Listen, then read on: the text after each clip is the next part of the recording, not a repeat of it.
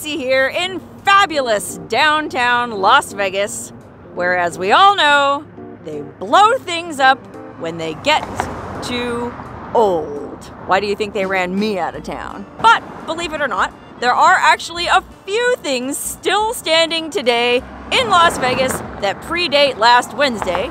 So come with me and I'll show you 10 interesting old things in Las Vegas. The history of Las Vegas actually dates all the way back to the mid-1800s, when it was an important stop on the old pioneer trails going west, because the name Las Vegas means the meadows in Spanish, and at one time there was actually grass and trees and a natural oasis here, which is basically the only reason some poor stubborn souls decided to stay here. Well, this is the old Mormon fort. That's right, this is the oldest building in Las Vegas, built way back in 1855 by the first Mormon settlers, and they basically had to build a fort because, well, the Paiute Indians were understandably not too happy about all these white people trespassing through their lands. But it didn't last long. Even the industrious, hard-working Mormons couldn't handle this harsh desert climate, and they bailed after a few years. But the fort they built still stands today, right smack dab in the middle of filthy, seedy, degenerate downtown Las Vegas. After the Mormons bailed, other pioneers traveling through stumbled on their abandoned fort and figured it would be worth using as a base camp for the settlement they planned on founding. Las Vegas was originally populated by a few ranchers who made a living selling supplies to travelers heading west, until 1905, when the railroad announced it was going to be passing right through town. And that's when Las Vegas was officially incorporated as a city, and after that a bunch of buildings went up. Unfortunately, most of those buildings were bulldozed a long time ago in the name of progress, but there are still a few random relics scattered randomly throughout town, like this old water tower. Okay, we're down here in a kind of rundown neighborhood in downtown Las Vegas, right off Charleston and 26th Street. And this old water tower is sort of tucked between, well, two houses on either side. And I don't know anything about the history of this water tower, or I don't even know for sure that it's super old, but it looks super old. And one time I was traveling around with a guy who's a kind of like a Vegas historian, and his mother was an extremely noted Vegas historian. And he told me this was one of the original water towers from, gosh, back when Las Vegas was first founded. I mean, I guess back then they had to pump water out of the Las Vegas spring and store it in tanks to use in their houses. So this, presumably, is part of the original Las Vegas infrastructure. I don't know what it's being used for now, but it's being very fiercely guarded by the neighboring dogs. Oh, better get out of here and head to the next location. Okay, so how about the oldest casino in Vegas? The Golden Gate opened in 1906, and it had the telephone number 1. That's it, just 1. Guess they had the first phone in town. And in the 116 years since it opened, the Golden Gate has survived the ups and downs of Fremont Street, but it's always been best known for its 99-cent shrimp cocktail. Let's go inside and see if we can still get one.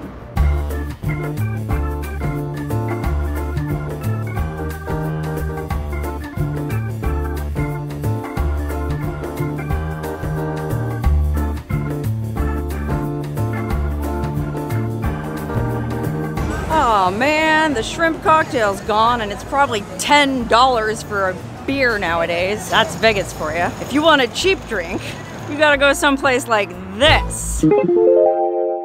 This dive bar right down the street from that old water tower I showed you is a real prize winner. I know it looks like it's been boarded up since 1875, but I actually went here once after work for a drink.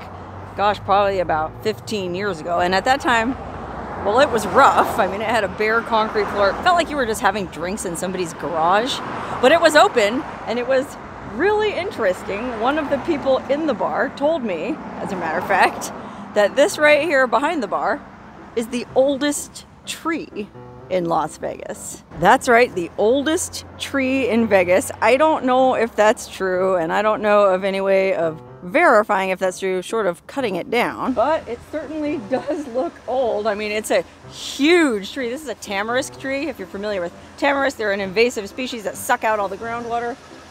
This is the biggest tamarisk I've ever seen. But whether or not it's the oldest tree in Vegas, I can't say. But I do know that Sunrise Liquors isn't the oldest bar in Vegas. That honor belongs to this place. Atomic Liquors opened way back in 1952. And originally there was a viewing deck on the roof, so you could go up and watch the atomic bomb blasts going off at the Nevada test site. Remember how they used to detonate all them above ground nukes back in the day, about 90 miles north of here? But there's a catch. Atomic Liquors actually closed for a year back in 2010 before the new owners bought it in 2011 and turned it into the hipster paradise it is today. So technically, this is the oldest continuously operating bar in Las Vegas. The Huntridge Tavern opened in 1962, and it's been open ever since. And unlike the Atomic Liquors, it was never subject to some douchebag hipster renovation, so it still has all the same crusty vintage decor inside. Let's go inside and have a drink.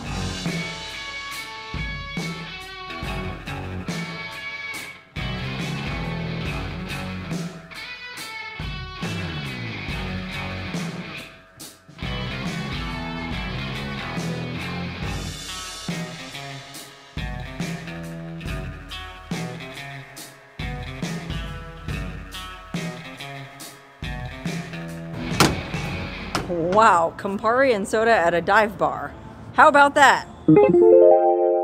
Well, since we're over here anyway, we might as well make a stop at the oldest movie theater in Las Vegas. The Huntridge Theater opened in 1944, sat 950 guests, and was the first fully air-conditioned movie theater in Las Vegas. It was also said to be the first desegregated theater in Las Vegas. Las Vegas was pretty segregated back then. In fact, it was known as the Mississippi of the West.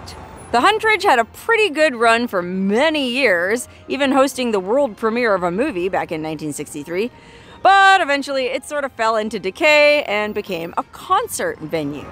Then one night back in 1995, just before a punk rock band called the Circle Jerks was about to play a show, the roof collapsed. Okay, I guess when it was built back in 1944, that was World War II, steel was being rationed, so they couldn't put steel roof beams in. They had to build the beams out of Douglas fir, which, after 51 years of baking in the broiling Mojave Desert sun, finally gave way, the roof collapsed, and the Circle Jerks had to do their concert out in the parking lot. Apparently they were able to patch it back together though, because the Huntridge didn't end up officially closing until 2004. But it's been sitting here derelict ever since then, ripe for some kind of hipster transformation. And I should note, there is one other older movie theater in Vegas, but it was turned into a gift shop, oh gosh, decades ago. And well, presumably the Huntridge still has its theater screen and seats inside. I don't know, I've never been in there, but I sure would love to. Anybody watching this can get me in? Call me.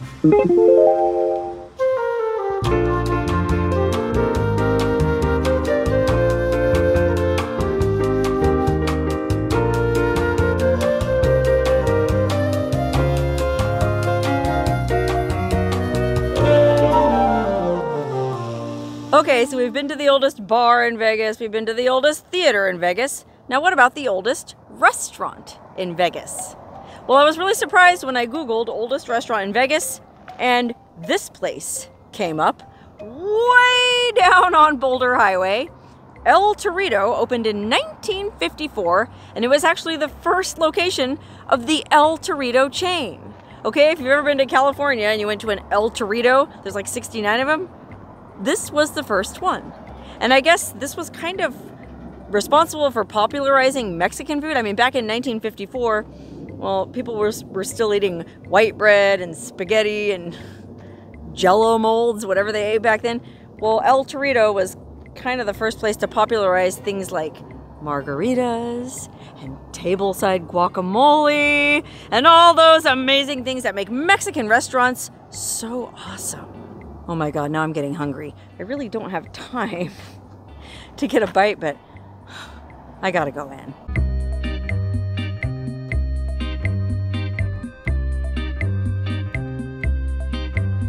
Okay, wait a minute. First of all, that place had a really long wait, and when I finally sat down and was reading the menu, they had the history of the place, and it said it opened in 1975 by some woman named Betty. What I read on Wikipedia is that this place was opened in 1954 by a guy, oh, I can't remember his first name, Joseph, last name Cano, C-A-N-O. I don't even know if he was Hispanic. I always thought if a name ended in a vowel, especially in Vegas, it meant you were in the mafia. Anyway, the information that I got online was from the Las Vegas Advisor, which is a pretty reputable website, and Wikipedia. They both said this place opened in '54 and was the first location of the El Torito chain. The menus in there and the backs of the waitresses' t-shirts told a different story. So I'm not really sure what's going on, but either way, we're not even in Vegas. We're in Henderson, okay? Nowadays, yes, it's all kind of one big metropolitan sprawl, but back in the good old days, it was a very distinct city from Las Vegas. So let's go to the oldest restaurant in Las Vegas. Okay, this is the oldest restaurant in Las Vegas. Bob Taylor's Ranch House. Okay, this place opened in 1955, and it was a pretty big deal. It was also way out in the middle of nowhere. I mean, to put things in context, I just drove 33 miles from El Torito to Bob Taylor's without ever once leaving the urban sprawl. Like I said, back in the day, Henderson and Las Vegas were completely distinct towns. Now it's just one big metropolitan cancer. And well, back in the day, I guess Bob Taylor's Ranch House used to be way out in the desert north of town. So it was kind of like an expedition to go there. But even though it was remote, I guess it had really good steaks because people like the Rat Pack used to come out here. Okay, I actually came here once myself about 22 years ago and had dinner. And I don't remember what I had here. I mean, I'm sure I had a steak, and I probably had a potato, and I probably had a salad or some kind of vegetable, and I'm sure it was awesome. And it still kind of has that old ranch house appeal with these really cool old, well, it looks like olive and mulberry trees in the front yard, just like it was back in 1955, except for the fact that there's a freeway running next to it now, and the fact that it's completely surrounded by suburban development. Remember, I said this place used to be way out in the middle of the desert? Well, Las Vegas has really grown. It's real windy up here. Okay, let's get in the car and drive back down into the heart of Vegas and go check out the oldest building on the Strip. The world-famous Las Vegas Strip is constantly reinventing itself, blowing up old hotels to make way for shiny new casinos. So it's surprising that there's anything at all from the old days left standing. I mean, the Flamingo Hotel was built in 1946, but it's been so extensively renovated that there's hardly anything left of the original building. And besides, there's an even older building still standing on the Vegas Strip. The Little Church of the West was built in 1942, and it's basically your prototypical cheesy Vegas wedding chapel. In this case, kind of designed to look like a rustic old wooden church in a small town mining camp. But apparently it wasn't too rustic for Elvis Presley and Miss Anne Margaret to get married in the movie Viva Las Vegas. That's right, if you've seen Viva Las Vegas, this is the church where Elvis and Anne Margaret, who a lot of people say was really his true love, got married. And you can actually still get married here today. They still accept bookings, even though they are listed on the National Register of Historic Places. I know the light's kind of bad right now, but you might be able to read on that sign. Built 1942, placed on the National Register of Historic Places by the United States Department of the Interior. And it's right by the airport. Okay, it says private area, no admittance, and there's a lock on the gate, but the gate's wide open. So I'm just gonna sneak a quick peek because I'm really curious to see what this place looks like. I mean, you're probably wondering, how did this place manage to stay in existence all these years with all this redevelopment in Las Vegas? Well, that's because it was moved 3 times. It was originally located down at the New Frontier Hotel, which used to be across the street from what's today the Wynn. Well, when they built the fashion show mall, they had to jack it up. Helicopters coming in. Yeah, they had to jack it up and move it. I guess they moved it across the street here to what used to be the Hacienda, where it sat for about 20 years. And then when they started building the Mandalay Bay in 1995, they jacked it up again, moved it across the street, and it's been sitting here for the last 27 years. But even though it's been jacked up and moved 3 times, I'm pretty sure this is the original building, and supposedly the pews in there are the original pews. And I think those Victorian lamps up there are supposed to be original too. Oh my gosh, what a cool place to get married. Matter of fact, it looks like somebody did just get married here. You can see there's still rose petals all over the ground. Golly, I hope it lasts. Well, if their marriage is anything like the buildings I've been showing you on this tour, it just might stand a chance. Okay, so how about the oldest school in Las Vegas? I bet you didn't even realize there were schools in Las Vegas because, well, you only need to know how to count to 21, and it's not like you need to know how to read very well to make a good living parking cars or stripping. But all those valet attendants, strippers, casino bosses, and mafia enforcers have families, and their kids need a place to go to school. This is the first high school in Las Vegas, built in 1930. And believe it or not, it's still an operating high school. There's still students here. Nowadays, it's a performing arts academy. In fact, I think it's been a performing arts academy for a long time. If you've ever seen the video, you remember that 80s song? Oh, Mickey, you're so fine, you blow my mind. Hey, Mickey. Hey, Mickey. Ow.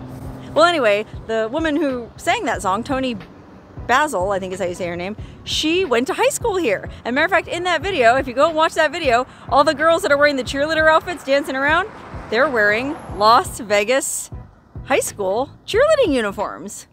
Check it out. Anyway, this is a really cool Art Deco building right in the middle of downtown Vegas. Not too far from all the crazy shenanigans and goings on down on Fremont Street right down there. I mean, can you imagine what a weird place to go to high school? But plenty of kids have gone to high school here, and you can see there's this really cool display of all the different graduating years. I guess they all had their little symbol, like, well, you can see going all the way back to 1941. Theirs was pretty minimalist, 41. And then, oh, the war years, 42, 43, 44, 45, paying tribute to those who paid the ultimate sacrifice. 46, there must have been some kind of comet. Anyway, every year has like a different emblem. But my favorite one is, oh, where is it? Oh, here. 1951. How about that? It's got a big old mushroom cloud on it. Because like I said earlier, when we were down the street here at Atomic Liquors, well, back in those days, they were blowing nukes up above ground at the Nevada test site, not even 90 miles northwest of here. So it's a very fitting class emblem. But yeah, going to high school in Vegas does seem like it would be pretty weird. And yeah, it does seem slightly pointless studying Shakespeare and going to college when you can get a job right out of high school making stacks of cash every night. And speaking of that, how about the oldest strip club in Las Vegas? The Palomino Club was opened in 1969. How about that? The most noteworthy thing about the Palomino Club is that it's the only strip club in Las Vegas where you can see totally nude dancers and have a full bar. All the other strip clubs in Vegas can only serve liquor if they're topless. If they're fully nude, well, they can only serve juice and soda. But the Palomino Club has been here so long, it got grandfathered in, and they make a pretty big deal out of the fact that, well, you can see it all and drink whatever you want. I've actually been here before, and it was wild. My personal recommendation is if you're tired of getting hosed at those fancy, expensive strip clubs down over by all the big hotels, is to come here instead, see what you want, drink what you want, and then go across the street to Jerry's Nugget for a $13.99 surf and turf special. Now that's something straight out of old Vegas. Okay, so we've seen everything from the oldest water tower to the oldest titty bar in Vegas. But what about the oldest house? I know I started out the video at the old Mormon fort, but what about the oldest single family residence in Vegas? Well, I tried looking it up and I couldn't find anything. I mean, I myself used to live in a house here that was built in 1933, and that had to be one of the older houses in town, but it certainly wasn't the oldest. I know there was a bunch of old historic railroad cottages down when they put the railroad through in 1905, and they actually jacked those up and moved them to the same park where the old Mormon fort is. But unfortunately, that park isn't open today, so I can't go check them out.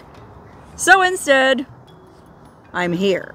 Okay, this is one of those funky little hidden secret gems tucked away right in the middle of Vegas that, well, I just love finding out about.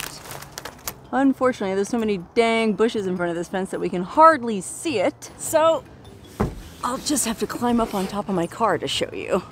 Okay, on the other side of this fence, well, you might be able to see there's a little green house tucked away in there between the Marriott in the distance and the half-finished Fontainebleau and the Channel 8 news station. Okay, what's the big deal about this little greenhouse? Well, it was Howard Hughes's house. Okay, you know, Howard Hughes, the eccentric billionaire who lived in a suite on the top floor of the Desert Inn and never cut his fingernails and never shaved his beard and collected his urine in jars. That Howard Hughes? Well, when he first came to Vegas in 1953, he leased this house and, well, he owned it until he died. He died in like 1974. He didn't live there the whole time. Remember, he lived on the top floor of the Desert Inn where he kept the drapes closed to keep the light out, and he bought the casino across the street because the light on their sign was bothering him, and he even bought the dang news station because he wanted them to play whatever movies he wanted to see. Anyway, he was living at the Desert Inn, but he still owned this house for all those years, and, well, finally, I think he died in like 72, 73, 74, I forget, but in 1976, they finally did go inside this house, and it had been sealed up for, gosh, over 20 years since he lived there. And when they went in, they found like a half-eaten loaf of bread on the counter and little boxes of cereal in the cupboard and like unopened toothbrushes. I mean, can you imagine? I would give anything to be able to go in and poke around inside that house. And again, I just think it's so interesting how it's just tucked away here between, well, this is kind of like a residential hotel, I guess, and then all these other places, including the dang news station that he once owned. Fun fact, they also shot some scenes for the movie Casino in this house. Okay, if you ever saw that amazing movie Casino about Las Vegas, it's like 3 hours long. Martin Scorsese movie starring Robert De Niro and Sharon Stone. Well, if you remember Sharon Stone, Robert De Niro's wife, Ginger, beautiful, kind of a hustler. Well, she has this loser heroin addict boyfriend, and she goes over to visit him, and those scenes were filmed in this house right here right next to this residential motel. I don't know, I just think that's really interesting, and, well, I hope you found that place and all the places I showed you today to be interesting, because boy howdy, I sure did. And moreover, golly, I must have spent about $40 on gas just driving around. Remember, I told you it was like 33 miles just from El Torito to Bob Taylor's ranch house. And I'm still confused about that El Torito thing. You know, I was thinking about it while I was driving, and okay, so maybe the guy who founded the El Torito chain did start the restaurant in 1954, and then he probably ended up selling it, and that's when the current owners took over in 75, because that's what the back of all the waitress shirts said, 1975.